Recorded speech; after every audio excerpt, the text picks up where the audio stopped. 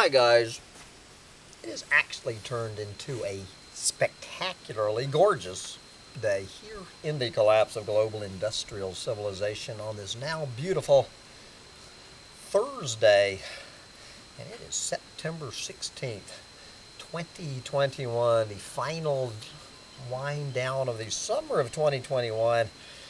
And so last Thursday I did an oilprice.com roundup, and I've been toying around with the idea of making Thursday my oilprice.com roundup. So I started to do that, guys, but I just don't have my heart in these big geopolitical stories.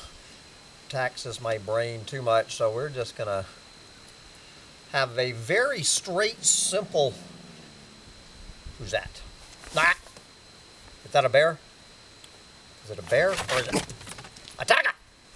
Anyway, Sancho's off to attack a bear. So I'm just going to do this with myself. So anyway, since I don't have it in me to wade into the geopolitics of the global oil market, we're simply going to take a peek into Mad Max from Rolling Stone magazine. We're just going to get a little snapshot of Mad Max unfolding on this planet. And of course, anyone who's been to Portland, Oregon this year knows where Mad Max is shaping up. Take it away, Rolling Stone. This is Robert Evans from Rolling Stone. And I'm going to put the link to this article. I'm just going to read the first half of it or so, and you can take it from here. Portland, Oregon is ground zero for violent culture war clashes, and it's spreading. Come here, Sancho. Nope. You say, Pop, I'm not coming back. I'm not going to join you in this rant today. Okay.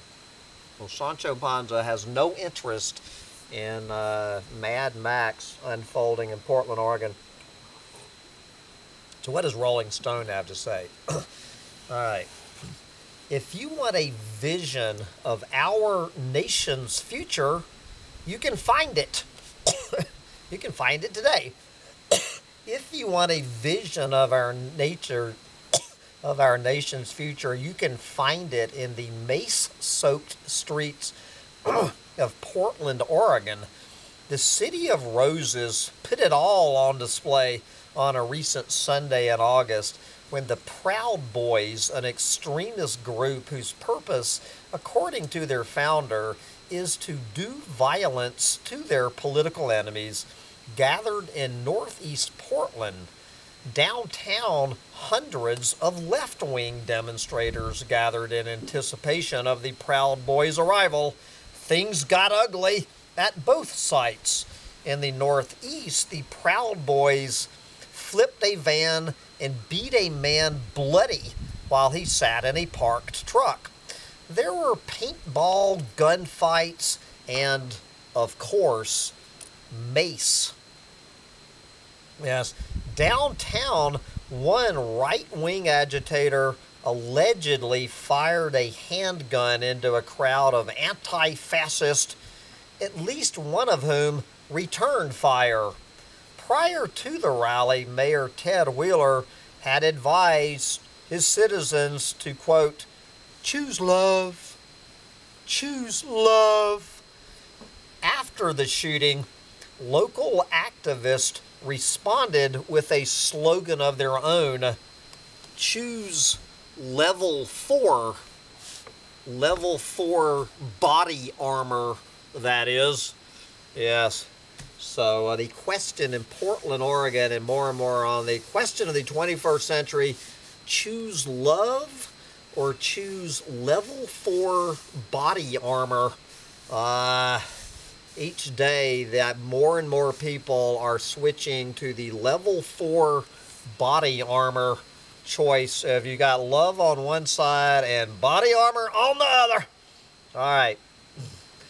Clashes are increasingly part of daily life in Portland, a city that, by the looks of it, is the nation's leader in the per capita ownership of body armor and gas masks.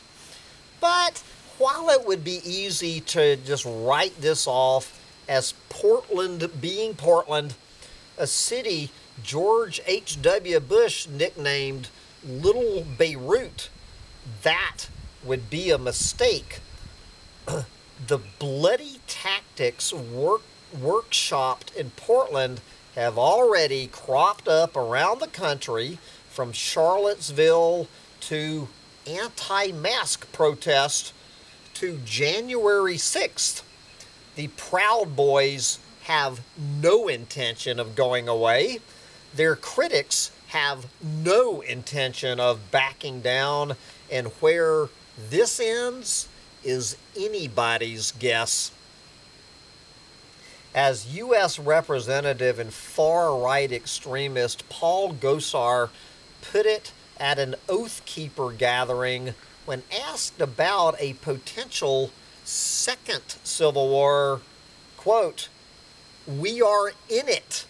We just haven't started shooting each other yet." Well, I'm not quite sure that's true. I think there's already been several casualties in the Second Civil War. Thank you, you right-wing, whatever. We are already in the Second Civil War. All right. Xander Almeida has been a member of the Multnomah County, that's where Portland is, Multnomah County Republican Party since 2008.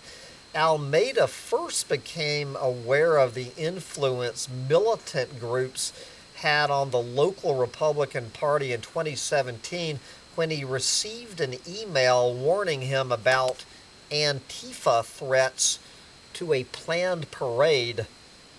Quote, and the Republican Party said, "Don't worry, we will get the 3%ers out." Yeah, Almeida tells Rolling Stone he provided the official notes from the 2017 meeting, which includes a proposed legislation that the local Republican Party may utilize volunteers from the Oregon 3%ers, the Oath Keepers, and other what they call security groups, and the resolution passed. So far, at least, none of their meetings have ever been attacked by anti-fascists, but the local Republicans remain deeply worried about the possibility of such an assault. In May of this year, they hired a Proud Boy affiliate to provide security at a meeting where they voted to recall party chair Stephen Lloyd. The recall petition slammed Lloyd for calling for more diversity within the party and alleged that his attempts to make meetings more open to the public put local Republicans at risk from Rose City Antifa, the oldest named Antifa organization in the United States. For his part, Almeida now protests with Portland anti-fascists, including Rose City Antifa, against the Proud Boys and other anti-democratic extremists. He is still a registered Republican, but says he has felt less and less conservative in recent years. When we met on August 22nd, he wore a helmet, motorcycle pads, and a respirator. Yes. Since it is rare for right-wing militants to face severe penalties for engaging in violence, many have come to see Portland as a proving ground and a place where they can test tactics in a friendly climate. I love this guy, Tusitala, nicknamed Tiny Toisi. Tiny Toisi, a notorious brawler who has been affiliated with both the Proud Boys and Patriot Prayer, was jailed last year for assaulting an anti-fascist bystander. He was legally prohibited from attending protests when he went to an August 22nd street fight. Police took no action. When we reached out to the Portland Police Bureau for comment, a spokesman responded that it was the court's duty to monitor someone's actions before trial, not the cops. Yes, not the cops. In 2019, Sean Keeler, 23, was killed outside a bar popular with local leftists, and Portland police have been slow to provide any information on their investigation into his murder. This stands in stark contrast to how law enforcement responded to the shooting death of right-wing protester Jay Danielson by anti-fascist Michael Reinhall in late August of 2020. After that shooting, Reinhall went into hiding. He was tracked down and killed by U.S. Marshals a week later. President Trump bragged about this, quote, "They knew who he was. They didn't want to arrest him. 15 minutes later, that ended," meaning when U.S. Marshals just shot and killed, these U.S. Marshals that Trump had sent in for all intents and purposes, just hunted him down and killed him. Without bothering to arrest him and read him his rights. So apparently, this Rolling Stone reporter, is hanging out at a lot of the, bringing some firsthand reports of Mad Max unrolling in Portland, Oregon. So let's go to the night of August 8th, after an event by anti-mask religious leader Sean Foyt.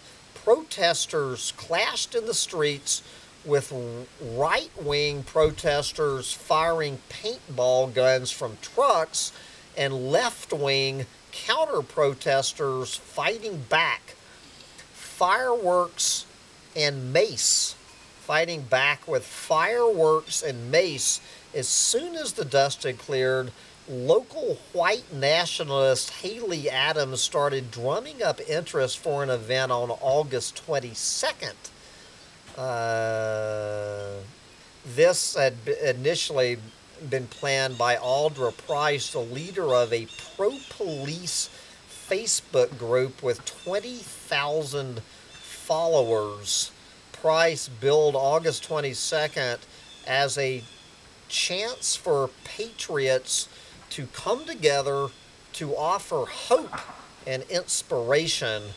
Ahead of that August 22nd event, Mayor Wheeler held his Choose Love event, a small digital press conference where city leaders addressed public fears over the impending rally.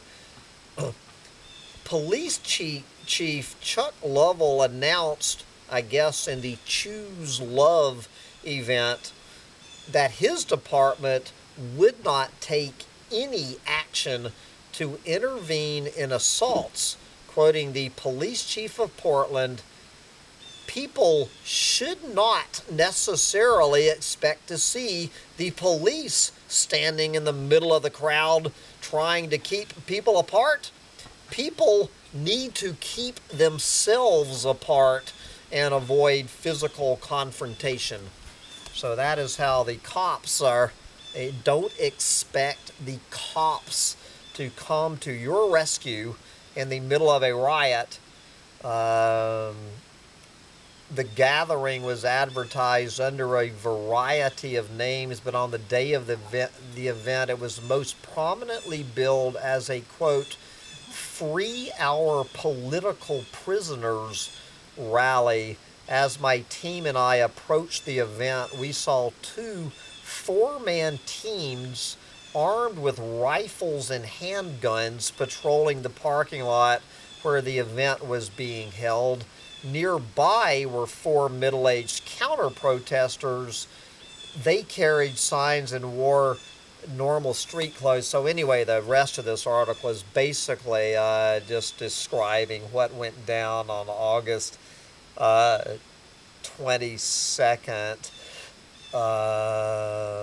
While we talked, we were approached by a right-wing live streamer who began loudly questioning us. This caused a swarm of Proud Boys and other far-right activists to descend.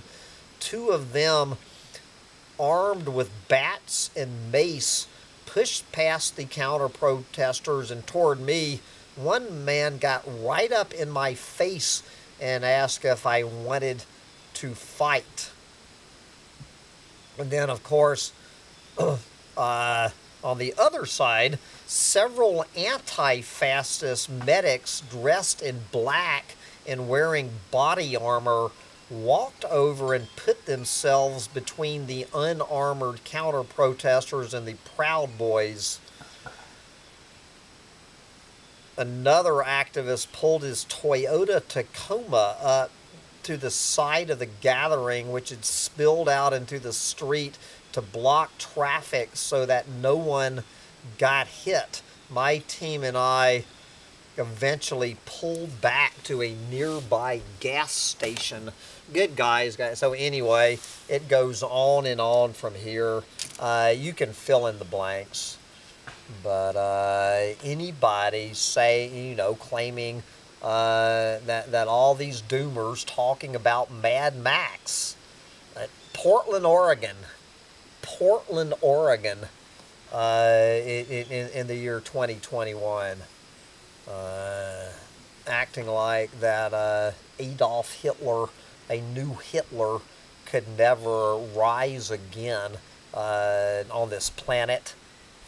A new Hitler is probably already here, right here in the good old US of A. But anyway, thank you, Rolling Stone. And you can go on the link and finish this out for yourself. But guys, I'm going to get out there and enjoy my little flower power here at Bugs in a Jar Farm, waiting for Mad Max to descend on the Finger Lakes of New York. I will keep you apprised, and I highly suggest you get out there and enjoy Mad Max while you still can. Bye, guys.